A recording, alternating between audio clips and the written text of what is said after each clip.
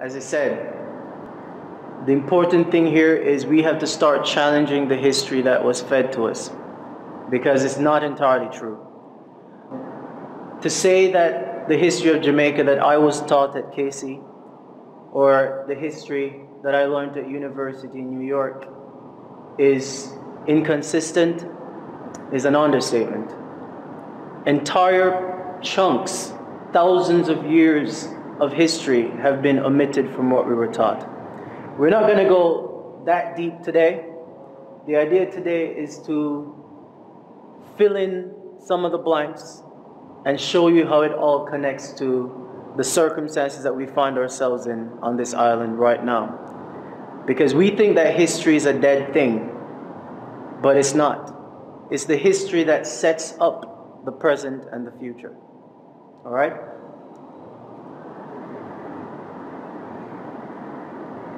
This first slide, I'm being kind of tongue-in-cheek about it, just to make you wonder what makes you Jamaican and what makes this island Jamaica. You ever wondered about that? Who told you you were Jamaican?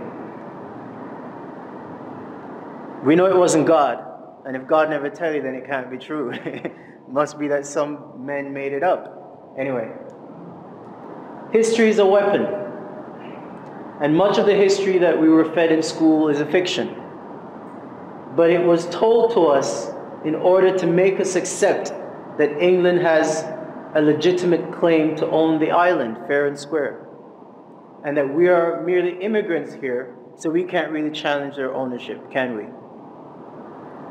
And second, that history is intended to make us believe that the government we have is legitimate, and that we are responsible for the debts that our government incurs. We're going to see how that's not entirely so.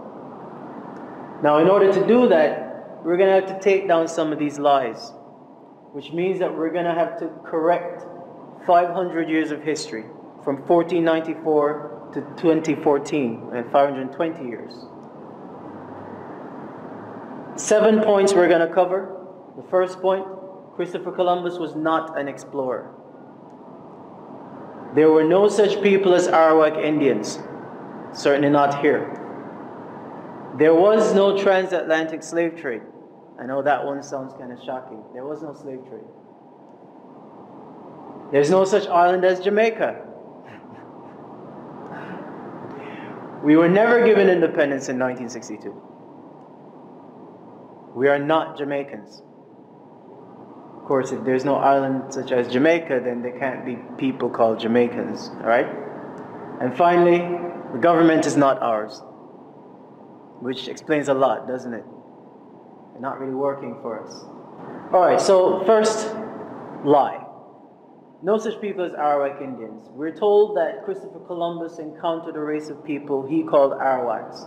But Spanish historians describe these Arawaks as docile, medium-build, copper-colored people, like the ones you see on the coat of arms, with straight black hair, and they said that they lived here for up to 10,000 years ago. Problem is, no evidence of these people has ever been found. Understand that there is no Jamaican archaeology. There is nobody out there digging up any part of this island to try to find any evidence of anything. So they found no burial grounds, no tombs, no temples, not even a bone fragment or a hair follicle so we can test some DNA. None of this, even though they say that these people lived here for 10,000 years. How do you live anywhere for 10,000 years and not leave an archaeological record of yourself? That's because those Arawak Indians never existed here. In fact, the only people that we can prove existed here in this region are the so-called Caribs. And guess what? The Caribs are not medium-build, copper-colored people, they are black. If anyone's ever been to Trinidad, or St. Vincent, or St. Lucia, or St. Kitts, where these Caribs supposedly were, you'll see that the people that call themselves Caribs are black. They do have, some of them, curly hair, straight hair, but we know that that exists inside the black gene pool anyway. All right? There were no Arawak Indians in this entire region. Research by pioneering black historians and anthropologists revealed that the people Columbus actually encountered here in 1494 were likely the same as he encountered in America, which he wrote about in his journals. They were black-skinned, nappy-haired Nubians. Okay? There's another explorer named Giovanni de Verrazzano, who came to America about 20 years after Columbus, 1514. And he wrote in his journals that the people he encountered were Ethiopian. He said nothing about copper-colored people. And if those people had existed in the Americas for thousands of years, it's a fair expectation that they lived on these islands as well. They lived everywhere. And we're going to see that they left evidence everywhere. So, the point I'm making is, most of our ancestors were already here. Alright? And they had been here for tens of thousands of years, as I'm going to prove. Historians have discovered what they were called. They were called the Amaru. Amaru, this is where the term America comes from. It doesn't come from Amerigo Vespucci. It came from the Amaru, because they knew who was here originally. And another name for them is the Olmec sheep. Well, guess what? Mec, sheep, co, Mexico. That's where the term Mexico comes from. So if you talk about Americans or Mexicans, you're talking about our ancestors. And they inhabited the entire region, as I showed you, North, Central, and South America, and the Caribbean. They are the real Amerindians that I was taught in high school, and they were black people. You don't know them because Europeans gave them other names. Just like they made up the name Arawak from the Arawak, they made up all these other names to keep you from realizing that everything in the Americas is you. Every artifact they find is you. Every monument they find, you built. But instead they tell you it's Maya, and Inca, and Aztec, and Toltec, and Taino, and Carib, and Arawak. These are all names they made up. Understand that. Alright. And of course, they told you that this is what the Arawak looked like. Or the Amerindians. Right? Anyone ever seen any Jamaicans looking like this? You know why? They never existed here. They want you to think that that's what the Arawak looked like, because they don't want you to know that this is what they look like. These are the original Amaru Khans. These are the original Olmec sheep. These are our ancestors. These are called the Olmec colossi. Colossi from colossal. And these are massive stone carvings of white people. I mean, this guy looks pretty white, right? This is a white dude, right? No? Okay, well, okay. These are black people. And they're carved out of one solid piece of basalt rock. Basalt is the second hardest rock on earth. First hardest is granite, which is what the pyramids are made out of. And they've dated these heads, and they estimate that they're somewhere between 16,000 to 20,000 years old. Stop and think about that, beloveds. 20,000 years ago, a race of black people excavated massive granite rocks out of the mountains, basalt rocks, and then etched themselves into these rocks. What kind of technology would they have had to be able to do this 20,000 years ago? Because it wouldn't have been a copper chisel. Alright? And I like this slide. Just a comparison. Here's a white dude, and here's a white dude. Right? So we were certain that the Olmec were white. Okay. These depictions weren't just depictions of ourselves. Because if you think about it, I'm not sure why it would be necessary to carve yourself into stone like that. These were actually depictions of our gods. But that's a powerful statement, isn't it? That the depictions of the gods look just like the people. You see what I'm saying? Okay? Historically, every ancient culture always depicted their gods to look like themselves. There's a reason it says in the book that the Creator created man in His image. That means your God must have looked like you. And since there's 5 billion black people on the planet, I would like to believe that a black God created me. I'm just saying. So those are the Olmec colossi, and as I said, they're depictions of the black gods. And the people were the builders of civilizations. They were not primitive. Primitive people couldn't do that. And like our Kemetic ancestors from Egypt, our Olmec ancestors engineered entire city complexes, thousands of years before Europeans crawled out of their caves. Historians have nicknamed the Olmec the mound builders. They call them mound builders because they built these megalithic structures all over the Americas. This is the Pyramid of the Moon. It is in a place called Teotihuacan in Mexico. This pyramid is the second largest, well, it was the second largest pyramid by volume on the planet. It's now the third largest. And I don't know if you can get an appreciation for the scale of this, but I like this picture because see these tiny dots, that's people.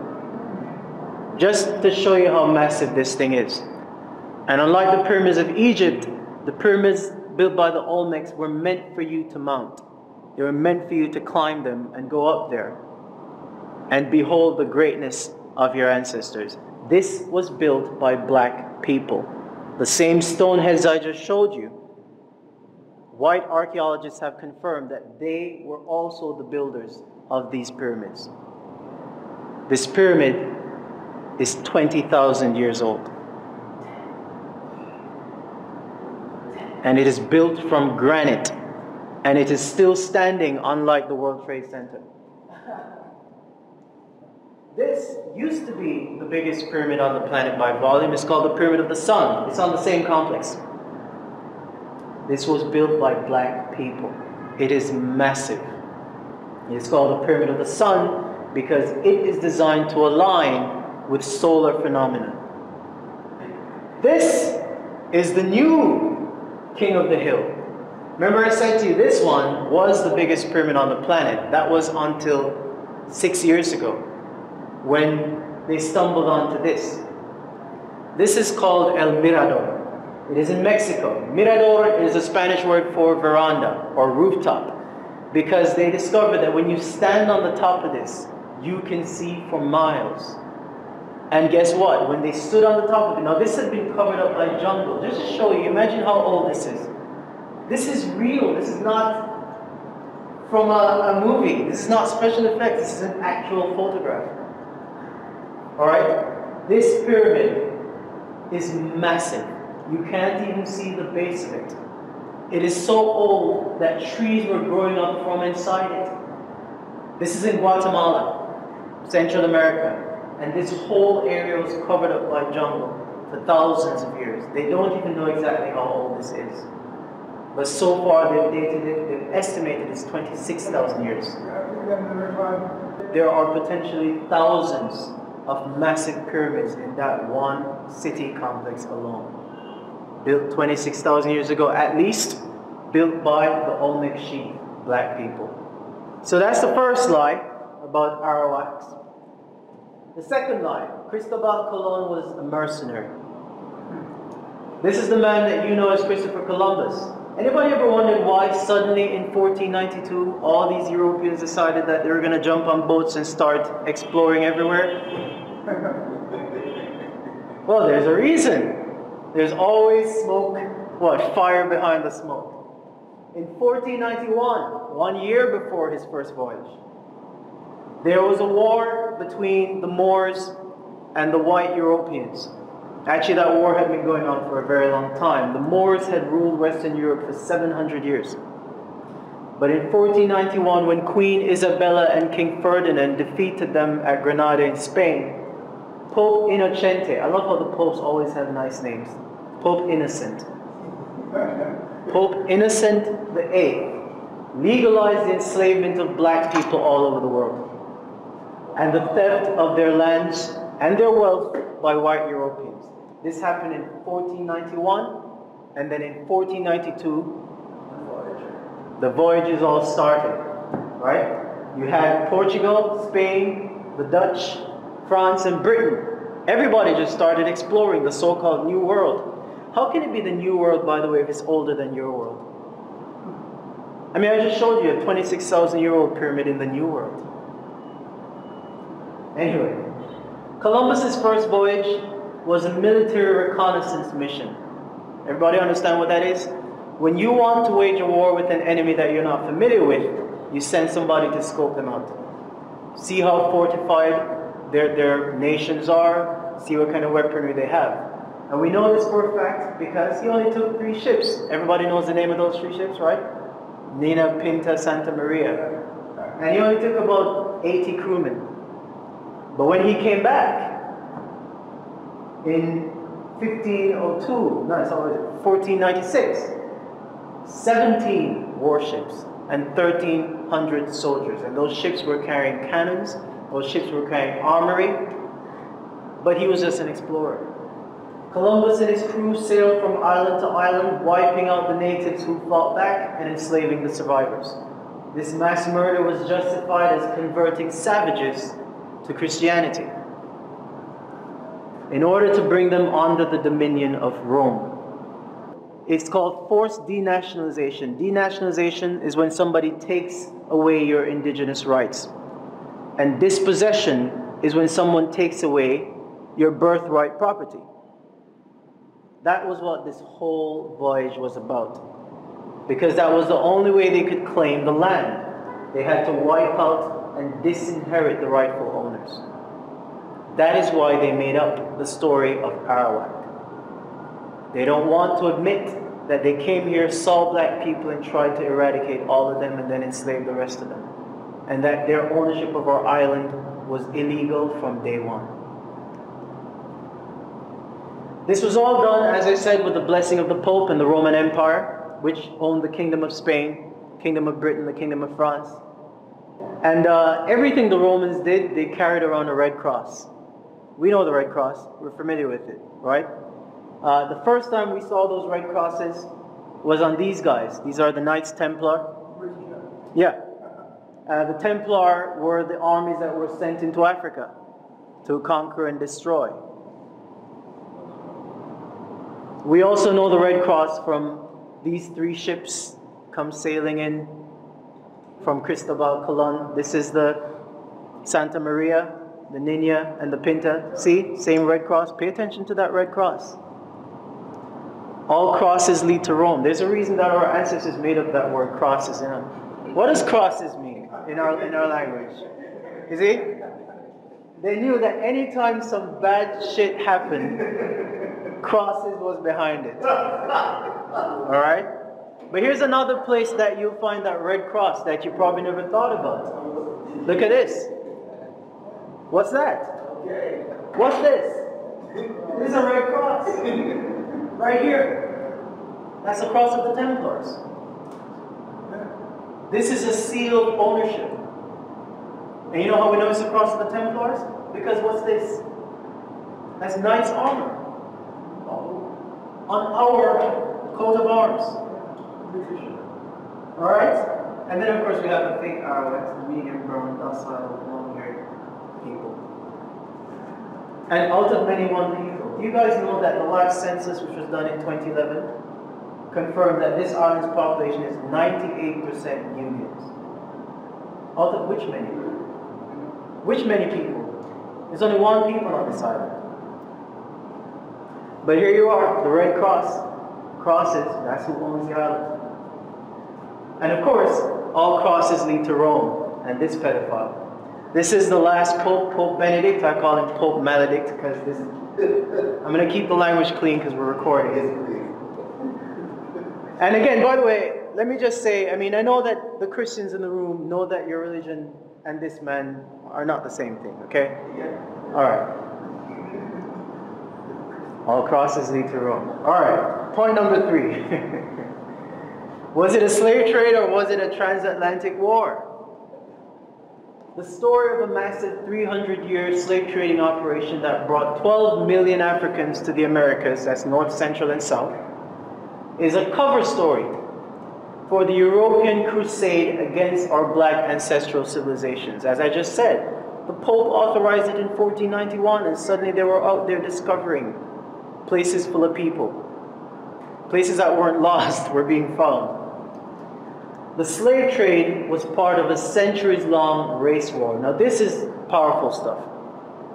This is powerful stuff. And let me not get ahead of myself. In this war, Arabs, pale Arabs, who had been in conflict with the black Islamic empires of Africa since 1189, allied themselves with the white Europeans and black Christian converts in 1491 to wage a war that would destroy every black civilization on the planet. Again, a lot of stuff I'm going to touch on. I'm not going to go too deep in it because it's just outside of the scope of this.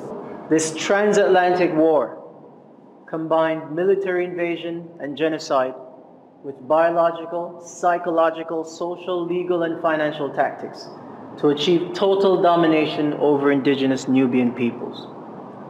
The defeated Nubians were captured as prisoners of war.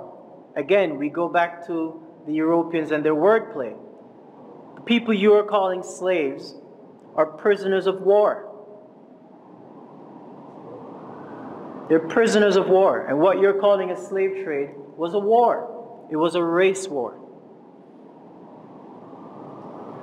This strategy was done in order to dismantle families, tribes, and nations. You break them up, that's divide and conquer.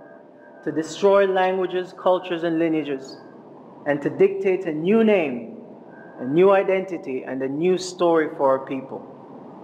In other words, to replace our greatness with weakness. To tell us that we didn't accomplish or build anything. We started out as slaves.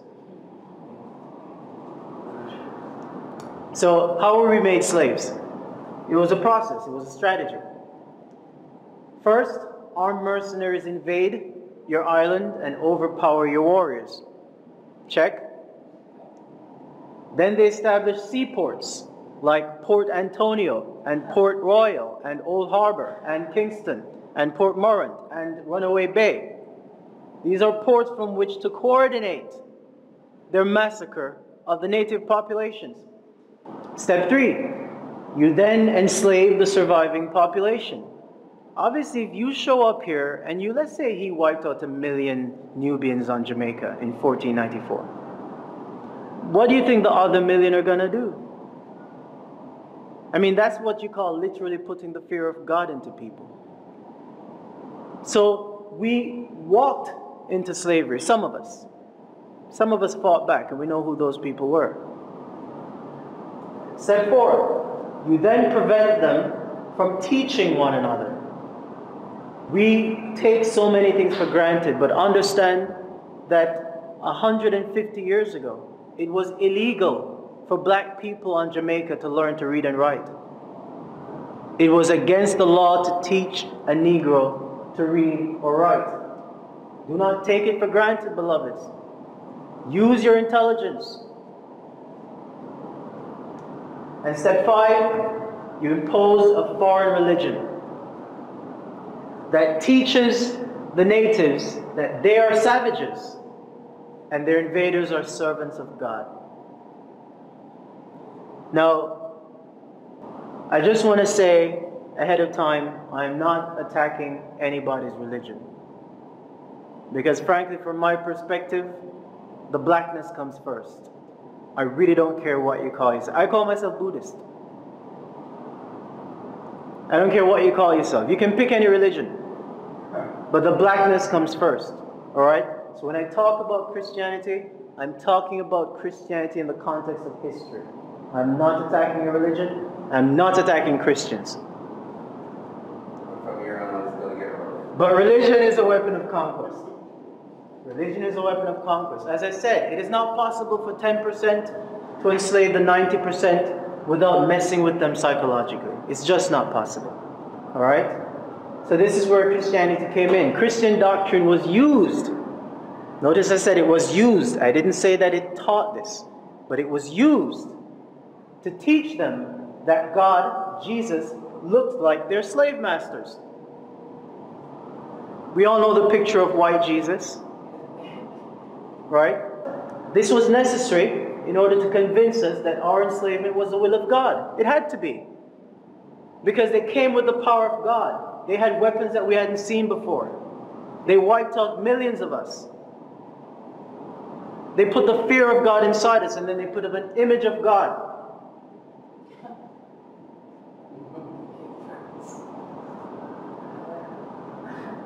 And we feared that image. Because every time we saw him, the slave master. Every time. Every time. That's why we were obedient. And it wasn't just that.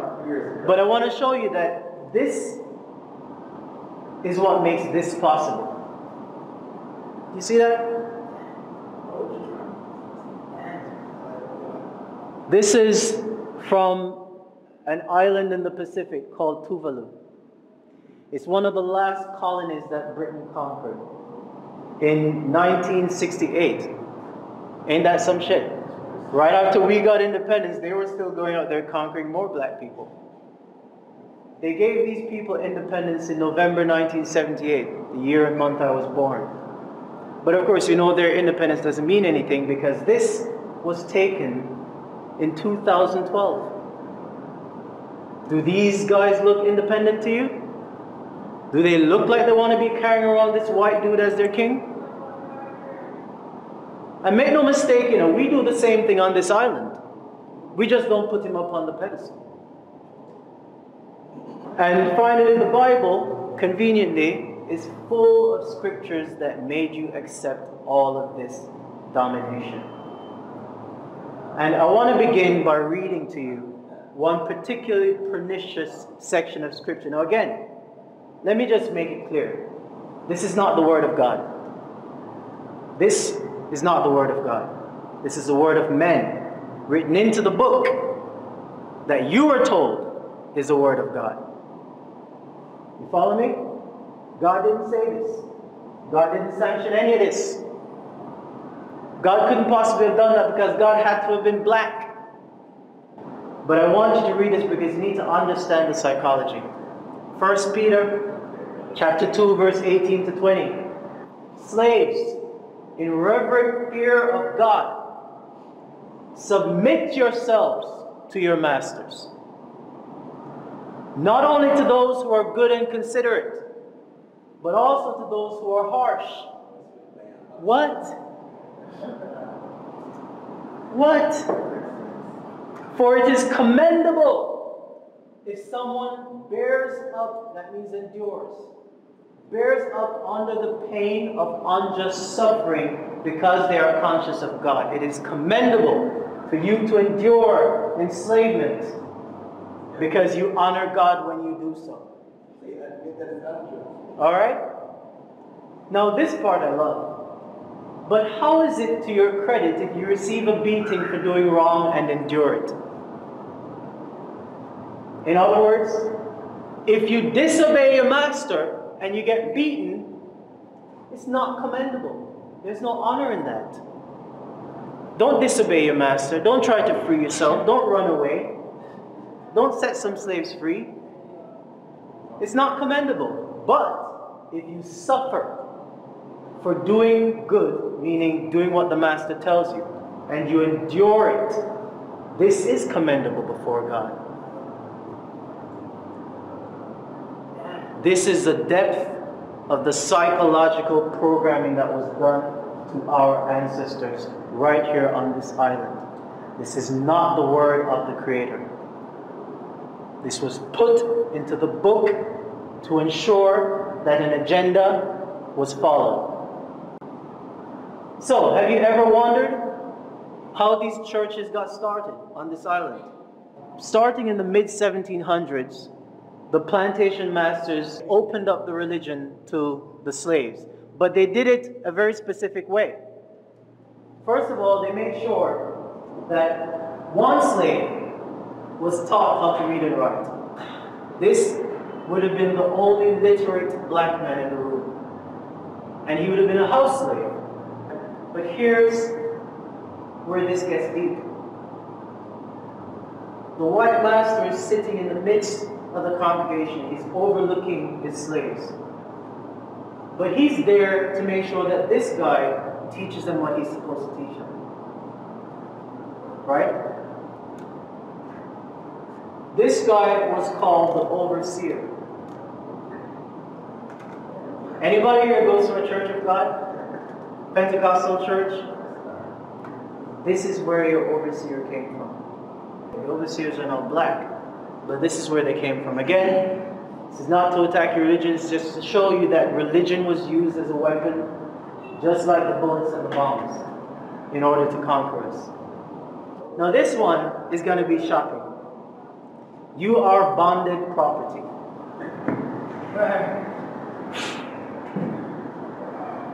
A slave is bonded or bounded, same word, same root. Bonded, bounded, binded, same root, same word. The Spanish has succeeded in stripping the island of all its gold. We know that because we know that Columbus, after 6 years in this region, went back to Spain with so much gold that the price of gold collapsed in Europe, and suddenly gold was worthless. So the British couldn't rely on gold. The Spanish took all of that. This island had two things that were more valuable than the gold. This island had agriculture, and it had black people. And so the British figured out a system in which they could use both of those resources to their advantage. This is the beginning of what you know as stocks and bonds. What was the stock? Your ancestors. Livestock, cattle, chattel. You've heard the term chattel slavery, chattel is property. This is where it comes from. It literally comes from cattle, from livestock. That's why they used to literally brand the slaves with a hot iron, just like they did their cows. So that was a stock. The bond was the certificate of ownership. So I, Ramian Reynolds, would be a stock. And the piece of paper that says that Mr. Reynolds owns me would be my bond. Alright? And that bond carried a value. A field slave, or I should say a warrior slave, was worth more than a field slave, who was worth more than a house slave, who was worth more than a female slave, and so on. So the bonds varied in value. Alright? The buying, selling, and trading of these bonds is what became known as the stock exchange. Like New York Stock Exchange, like London Stock Exchange, which by the way was founded in 1678. So we know it was right there in the slavery mix. And I'm going to show y'all what a modern bond looks like.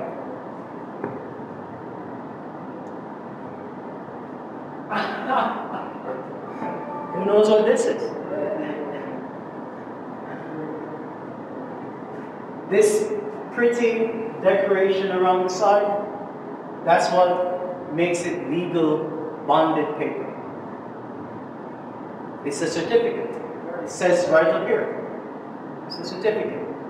It's a bond. It's a bond. This is a bond. Remember I said, I'm the stock. This is my bond. And my bond carries a value. Depending on the stock. Depending on the quality of my stock. This is what is the basis of the stock exchange. This is what built the economy of England. Now let's zoom in on this because I want to show you some details on this. I can't just drop this bomb and move on. This is a bond number. It's called a sequence number. It's a financial number. It starts with A for asset. This seal is a seal of the corporation. that registered you. We can spend a whole lecture on this.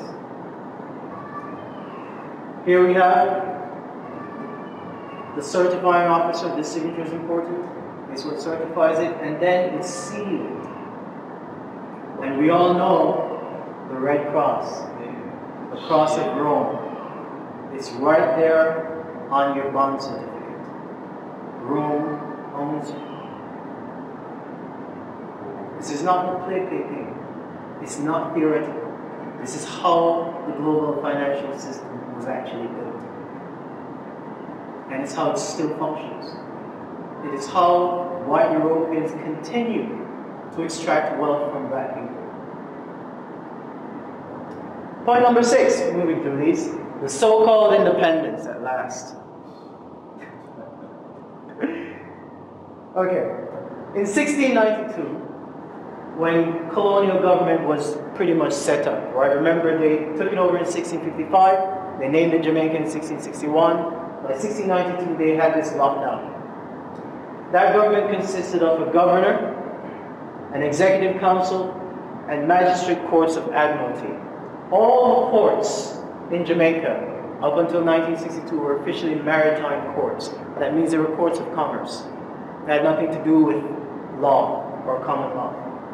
The governor was known as the Lord of the Land, and the chief commander of the Jamaica militia, which up until 1952, that's the name of the JDF. It was called the Jamaica Militia. Has the Jamaican militia, or let's say the Jamaican army, has the Jamaican army ever fought a war with another country? No. You know who the Jamaican army has fought with? Us. Us. The only people these soldiers have ever killed is Jamaicans. Just like they did in Tivoli. We might have to edit that off the video here, but I'm just letting you all know. That is what they were there for. The Jamaican army's not there to defend us. Who are they going to defend us from? Trinidad? We know they can't fight America, and that won't happen anyway. They are there to maintain the power of the Governor General by violence and force. By 1962, as the black population became a supermajority, and I love that word, because what it means is that we went from outnumbering them to outnumbering them so massively that they knew that they couldn't possibly continue with the system that they had. They had to make some changes.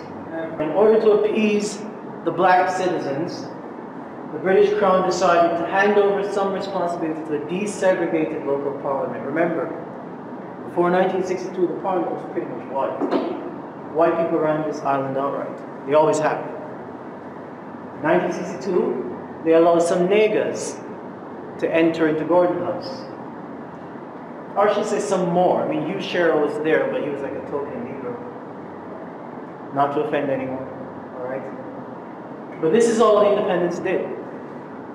The British flag, which has flown over Jamaica for the past 3 centuries, is about to be replaced by the Jamaica national flag, heralding the birth of the new nation.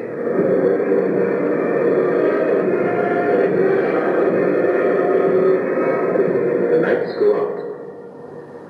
The Union Jack is lowered, and the new flag of Jamaica raised.